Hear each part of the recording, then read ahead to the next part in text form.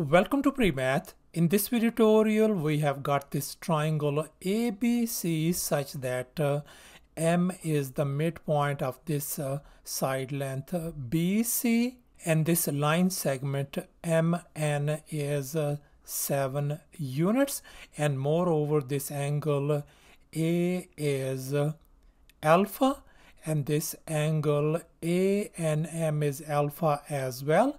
And now we are going to calculate this length X. Please don't forget to give a thumbs up and subscribe to my channel. So let's go ahead and get started with the solution. And here's our very first step. In order to solve this problem, we are going to think outside the box, and we are going to draw a line PM.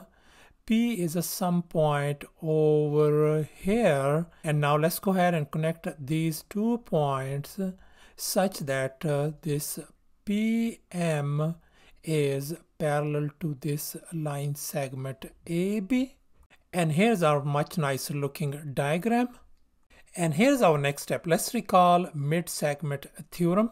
And here's our Midsegment Theorem. In a triangle, the line segment joining the midpoints of any two sides will be parallel to the third side and have its length, as you can see in this diagram. And if we focus on our given problem, we can see that these points M and P are going to be our midpoints, because according to this theorem, this line segment AB is parallel to this line segment PM. And moreover, according to this theorem, as you can see, this line segment AB is going to be twice as much as this line segment PM. If this is X, then this has got to be X over 2. So therefore, this line segment PM is equal to X divided by 2. And now let's recall corresponding angles postulate. And here's our corresponding angles postulate. When two parallel lines are cut by a transversal, then the resulting corresponding angles are congruent. As you can see in this given diagram, this angle 1 and angle 2 are going to be corresponding angles, and they are congruent.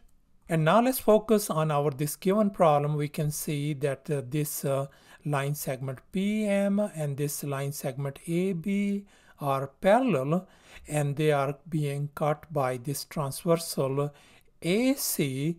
Then we can see that this angle A, which is alpha, is congruent to this angle MPN. So if this angle is alpha, then this angle has got to be alpha as well. And here's our final step. Let's focus on this triangle PMN. And now we can see in this triangle, this angle is alpha and this angle is alpha as well. So therefore, this is an isosceles triangle. So therefore, this side length equal to this side length. So therefore, this side length PM equals to MN. Let's go ahead and fill in the blanks. In our case, PM is X over 2. I'm going to replace it by X over 2 equal to MN. In our case is 7. Now let's go ahead and isolate X by multiplying by 2 on both sides.